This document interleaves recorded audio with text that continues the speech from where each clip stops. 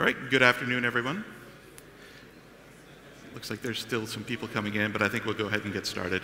This afternoon, I'm going to be talking about my experiences with inversion of controlled containers and why it is that I've become a fan of Autowiring. Early on, I'm going to talk a little bit about terminology because sometimes terminology is a little complicated in this space. I'm going to talk about my personal history with learning about inversion of control, dependency injection, and sort of the whole path that took me to get to where I am now. And then we're going to look a little bit more in detail at some implementations and kind of talk a little bit about the future. So solid is something that I see a lot of people talking about. It's something that I've never actually given a talk on before, and that's because oftentimes I sometimes forget that the D in solid isn't about dependency injection. It's actually about dependency inversion. And dependency inversion and dependency injection are very different things, but sort of related. Dependency inversion itself is about decoupling dependencies between high-level and low-level layers. Inversion of control is something that's sort of similar as well, and its idea is different than traditional programming in that you don't have objects defined in a procedural manner. You don't just define all your objects up front, you have something else within the application that's defining and building the objects for you. Dependency injection is actually an implementation of inversion of control. So that's why sometimes you'll see a container called inversion of control or dependency injection container. There's also something called a service locator, which seems completely different from them once you understand what they are, but they're also related as well. Service locator is also another implementation of inversion of control. The reason this is confusing is because these things are all sort of related, but they're also very different. So you see dependency inversion is kind of off on its own thing, yet different parts of the inversion of control line of things have both inversion and dependency in them. So this is kind of why it gets kind of confusing for some people sometimes. And it doesn't really help matters that most of the people will implement these, or many of these implementations actually come with their own container. So you'll see people talking about a dependency injection container, or an inversion of control container, or a service container, or sometimes they'll just call it a container, which is by no means an overloaded word or overly generic.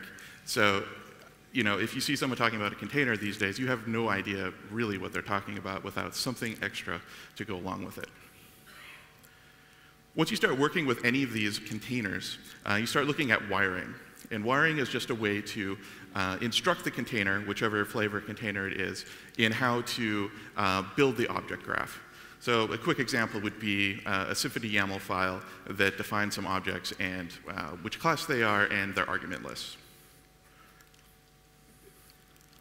My very first inversion of control container was Spring Frameworks container. How many people have used Spring Frameworks container? Oh, that's a fair number. Awesome.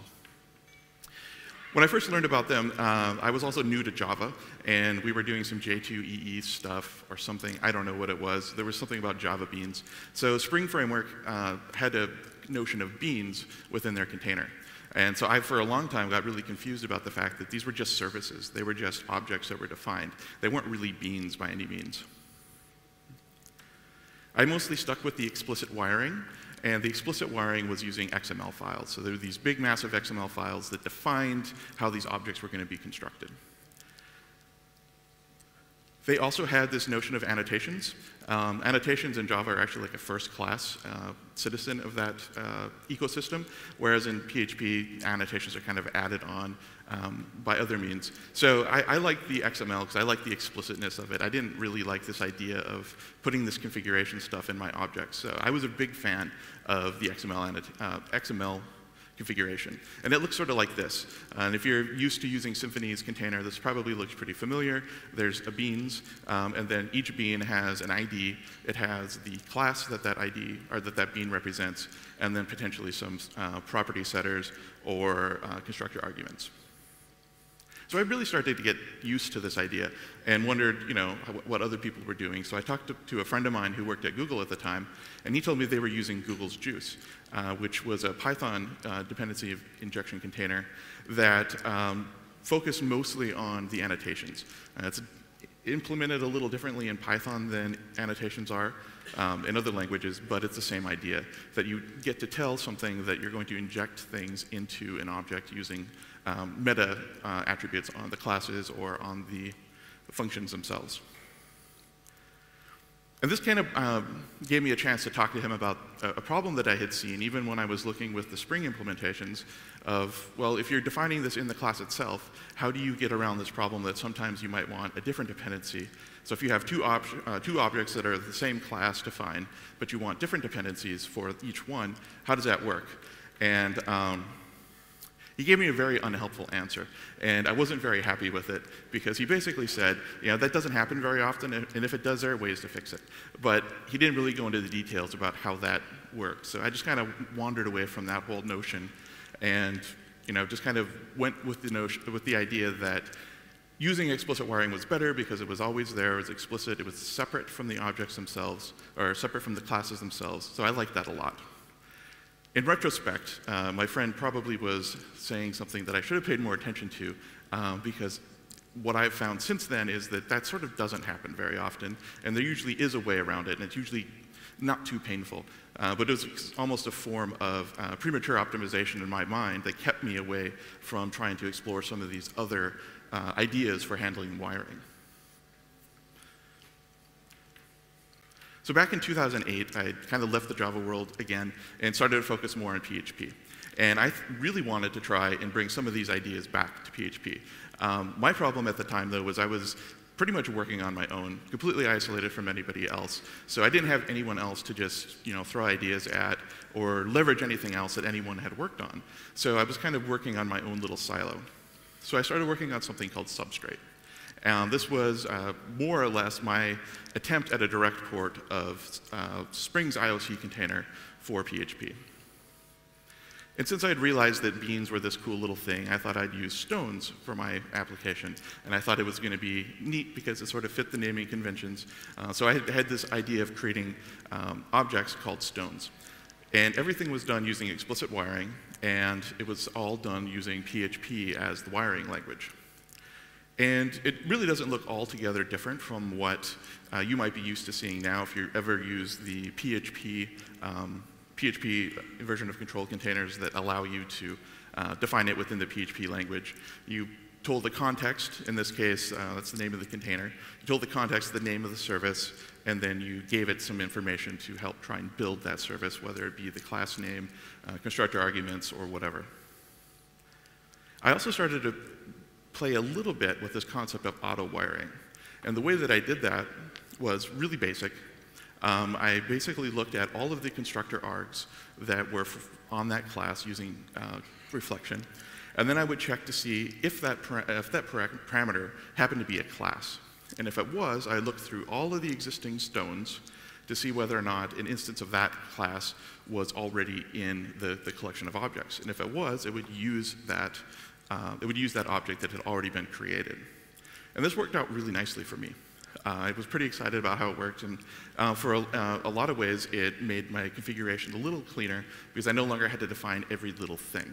So for example, if we had the file system, a file logger, that it takes a file name, and I had a log factory that took a file logger, the configuration only required that I define the log factory and the log factory's class, because the container could then go and figure out how to actually create the file logger.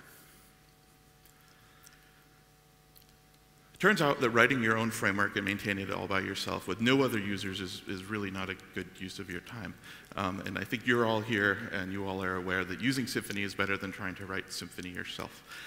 So I decided that I needed to go away from my little island, and I found Symfony, which turned out to be more or less a PHP port of Spring.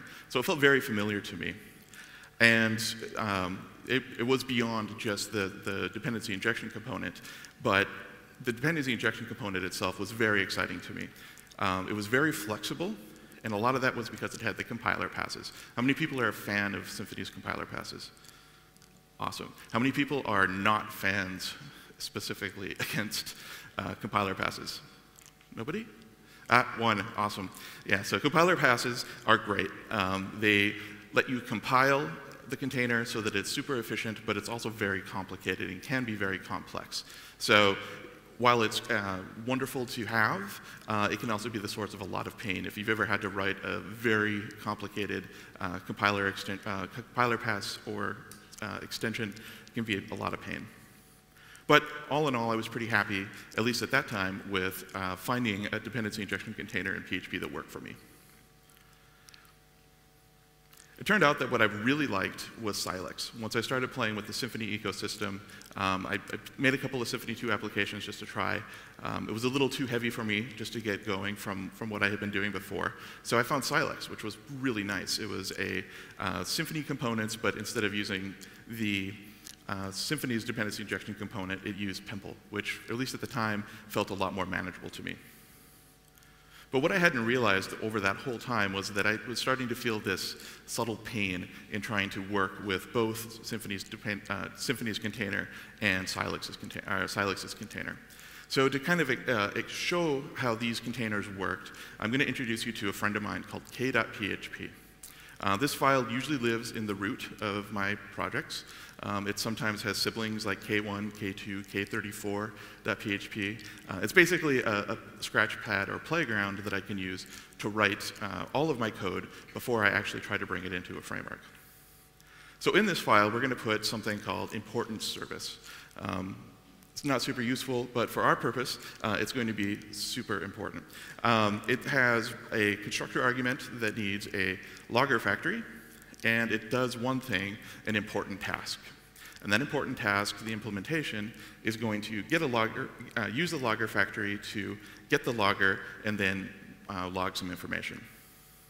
So inside k.php, I've actually inlined this class, and then I've defined the actual path, the object graph that needs to be created in order to be able to do important tasks. So this is the opposite of inversion of control. This is explicitly defining and controlling the creation of your objects. So we're going to go from here, and we're going to look at what this would be done, or how this would be done in Symfony. In Symfony, you might use something like the YAML loader to create the same exact objects, and then you would ask the container to get important service to do some important task. So these files are doing exactly the same thing. One is using inversion of control, and the other is not. Of course, with Symfony, you also have a similar path that you can do using the XML language as well. In the world of Silex, you'd use Pimple. And Pimple is pure PHP configuration. And it's implemented such that the keys of the container are actually the names of your services. And then you declare factories to try and create those objects. So here we have the file logger. It's actually a function that returns a file logger with an object. You still ask the container to get important service, and then you can do the important task on the important service. Laravel's container, which I'm actually going to be talking about quite a bit, looks very similar to the Silex implementation because the container was actually started I think it actually was Pimple in the very beginning, and then Tailor-Out will eventually move from Pimple to another container that was very similar. So if you look at the definitions for these two, they're very, very similar. The biggest differences are, instead of using array keys, you actually define singletons. The singleton still takes a factory as an argument, and then you make objects. So if you need to make the logger factory, for example, you call the container to make the logger factory.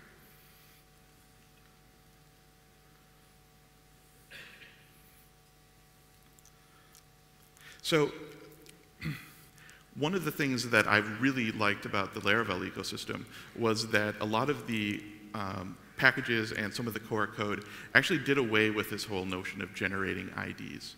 And this was something that I didn't really realize was a problem for me until I lived life without it. So rather than defining file logger as a string, you just use the class name. So you pass in file logger class. Same thing with logger factory. Same thing when you make the file logger. You just pass in the class name of what you want to make, and the container gets it for you. Almost always I end up using \2 dot notation for my service names anyway. How many people do that? Instead of namespace separator, you do dots. Nobody? Okay. I guess that was just me, but I did it all the time and it felt very redundant and I didn't really like it at all. So when I started using this thing with, I could use like class name, colon, class, I no longer had to actually come up with anything anymore, and it really, really sped things up for me. So I thought this was great. I just really did not like the idea of having to do the IDs and not having them was a great time for me. So the other side effect of this is that if the IDs are actually classes, what if the container itself would be able to automatically create classes that you pass in if they weren't defined in the container? If make was able to do that, we could do something with the naive auto-wiring implementation I showed before, and actually go in and say, okay, if it's for a class, if it doesn't exist, just make that class. So just assume that if I've asked for something that isn't in the container already, that I should be able to new it.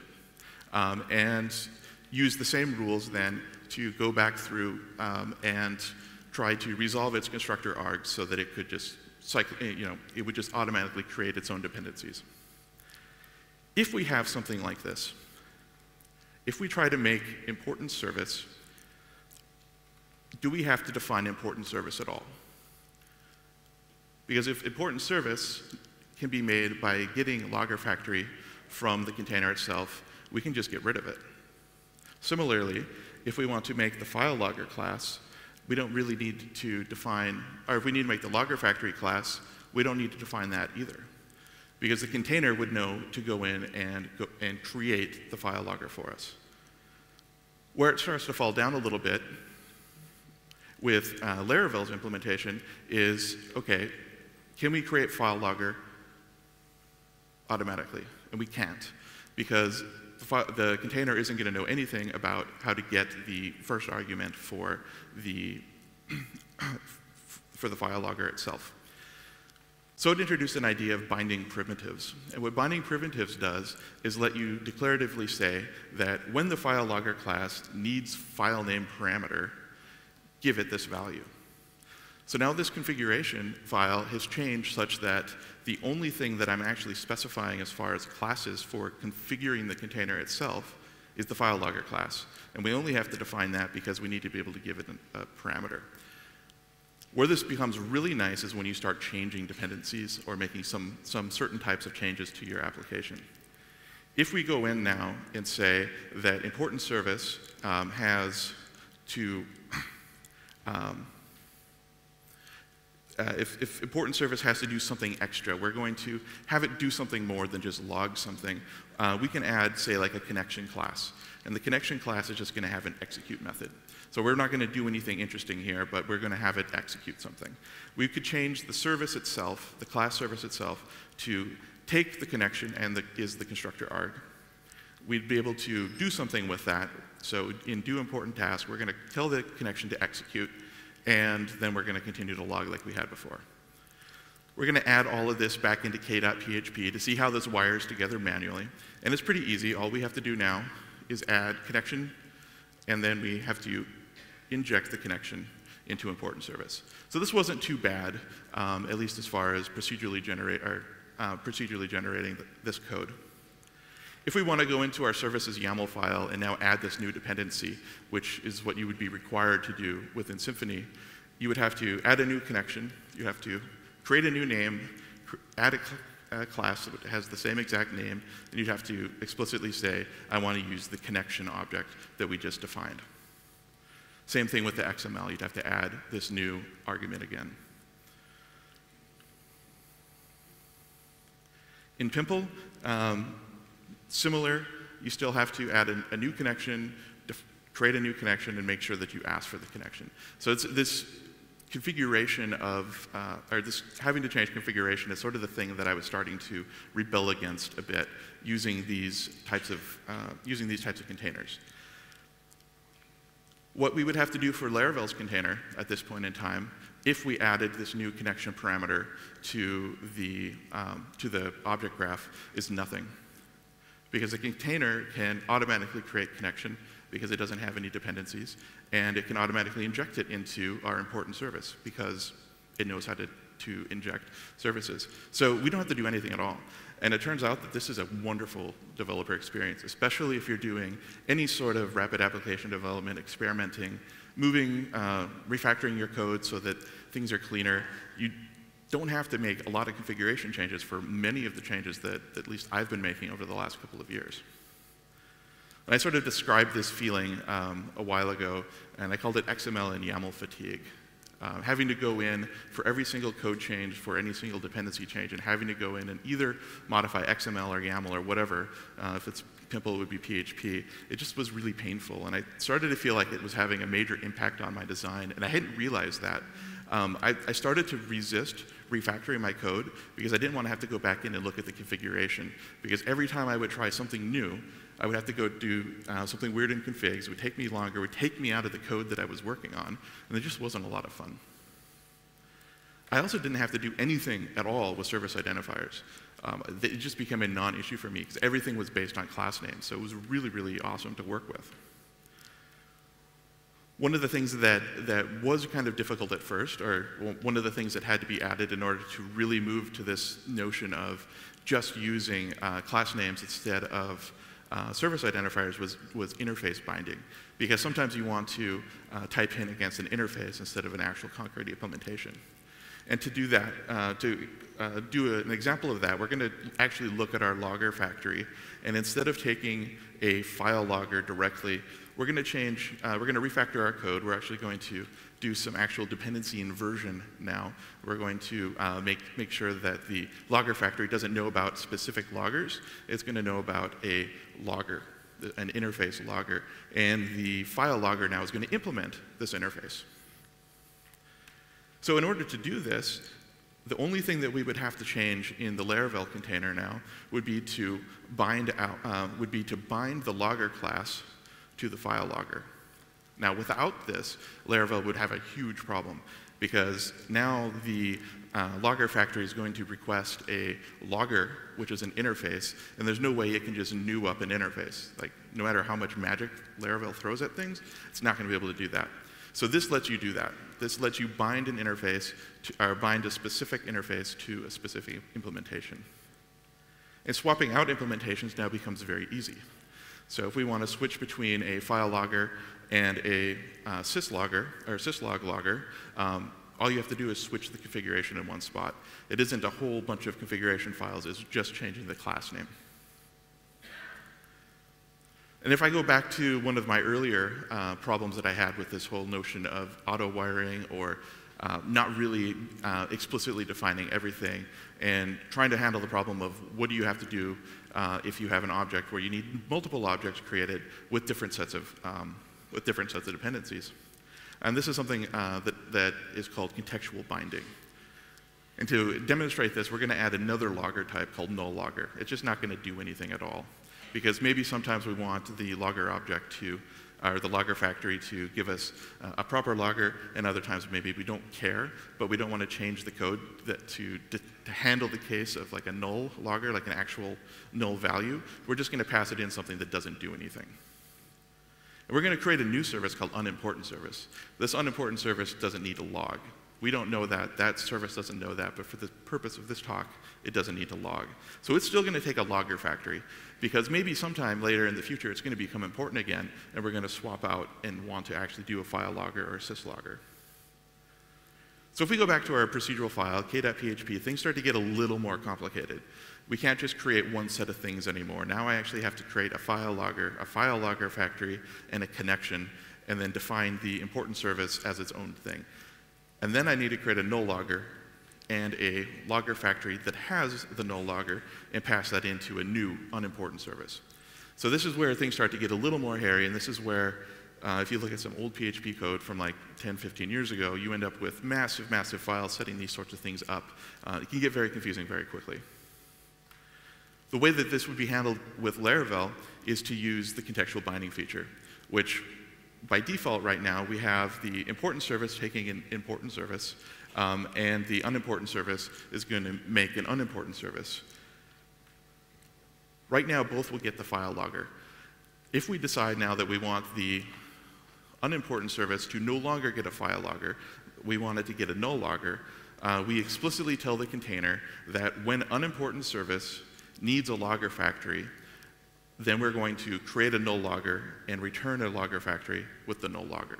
So this is where things start to get a little more verbose, but it's still a pretty elegant solution because you're very clearly able to read exactly what's going on here. And this made life easy, but also it hardly ever happened. Like in 2 years of coding using Laravel's container anyway, I didn't actually run into very many cases where I needed this. I actually used the parameter primitive context binding more than I used the interface, conditional interface binding. So altogether, auto-wiring containers have a lot of pros, at least from my perspective. I think it's an amazing developer experience. And I think it's great for heavy refactoring sessions because you can stay within the code and not really have to go into configuration to try and fix things all the time. So more code writing, less configuration wrangling for me is a huge win of auto-wiring containers. And I think that a lot of Laravel developers don't understand how nice their life is because of that. And I also think that a lot of people who haven't been exposed to auto-wiring containers really understand how much nicer life could potentially be if they were able to use some more of these types of tools. Another pro is magic. It just feels like everything just works. I'm a big fan of it. So cons, performance. This is all done at runtime using reflection, which is enough to make a lot of people just get up and leave right now. I don't necessarily think, thanks Larry, I think that it's probably not as big of a performance issue as people think it is, but it definitely isn't something that's going to be completely inexpensive. Because it deals with runtime and it deals with reflection, it's going to be difficult to optimize. One of the nice things about Symfony's container is that you are able to dump it to a PHP file that could just be executed, and you don't have to do any dependency resolution at runtime. And another con is magic, because I know a lot of people are against magic. So I think that's both a pro and a con, depending on who you are. For me, the best of both worlds would be if Symfony supported auto-wiring. And as a Symfony 2.8, that was actually a thing. And I got super excited, and I looked at it and found out that the way that it was implemented was that you would be able to specify, in this case, that service 2 uses auto-wiring. So you still have to define the services that you want auto-wired, and you still have to give it a service ID. And I was like, really? I was super excited to look at it. I looked at the implementation, and I became kind of unhappy.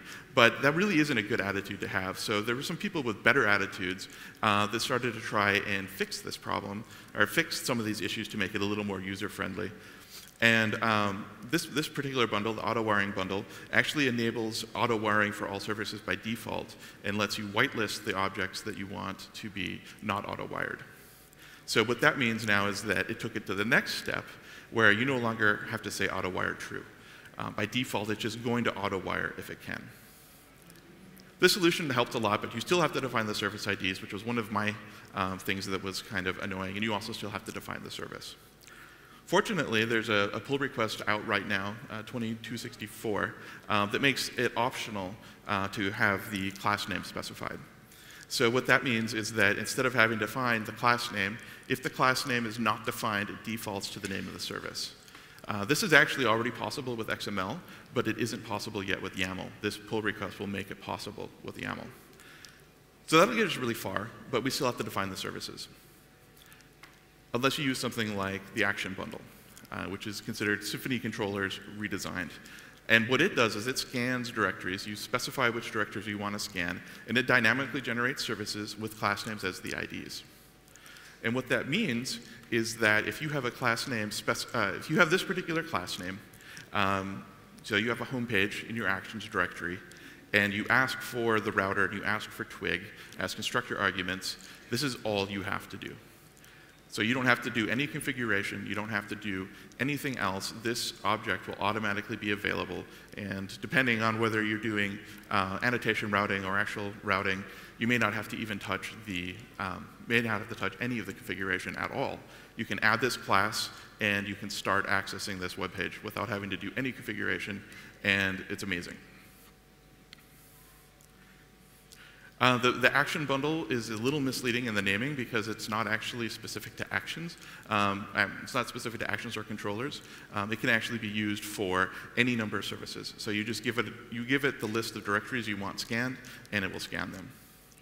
So for me, this is pretty exciting because at this point, Symfony's container will have performance, it'll have optimization, and it'll actually have some really nice developer experience for defining at least controllers that you don't require any configuration at all, that still follow really great principles of taking all of their arguments within the constructor. There is still a little bit of magic, and I think if the container world continues to go the direction it is, people are just going to have to get used to it, I think, or just not use it. In all of these cases, the auto-wiring stuff is completely optional. So if we add these great features to Symfony, or if these things become part of core, it's going to be optional. It's not going to be something that you'll have to do, but if you want to do it, you'll be able to leverage some really cool things.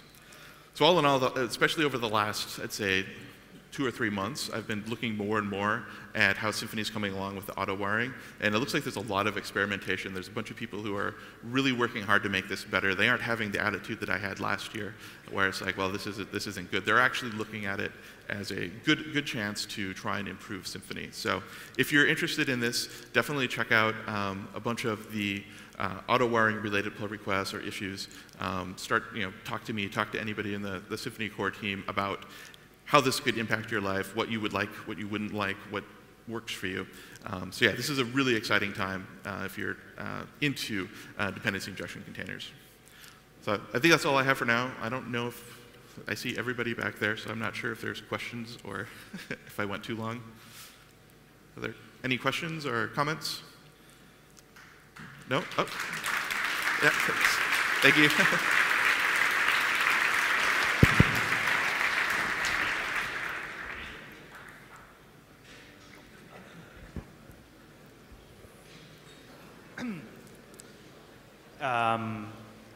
You have some class declared as a service, but it requires some parameter that is not an object. So you cannot use reflection to obtain the class name to activate the auto-wiring mechanism. Is there any option? For example, a constructor that requires an associative array or something like that. Is there any technique, any workaround? So the question is, it's sort of like the primitive binding, where the command or the constructor argument is like a string or an int or something. I'm not exactly sure how I don't know if that's something that's been handled yet within the realm of Symfony. I know that the solution in Laravel was to do the primitive binding, which worked, but it wasn't necessarily like the best solution. So I'm not exactly sure where the state of that is going to be. So that's a great question. I don't know. It's something that I would definitely be looking for because it's something that would be important to me as well. One of the hacks that I've done in the past on that is to create a subclass that uses constructor arguments as defaults and passes it to the parent, which is it's very much a hack. But if you only have one instance of that in your entire code base, great, you can do that. And also you can still wire up intentionally your services. So if you have a service that needs these things, that might not be a good candidate for auto-wiring.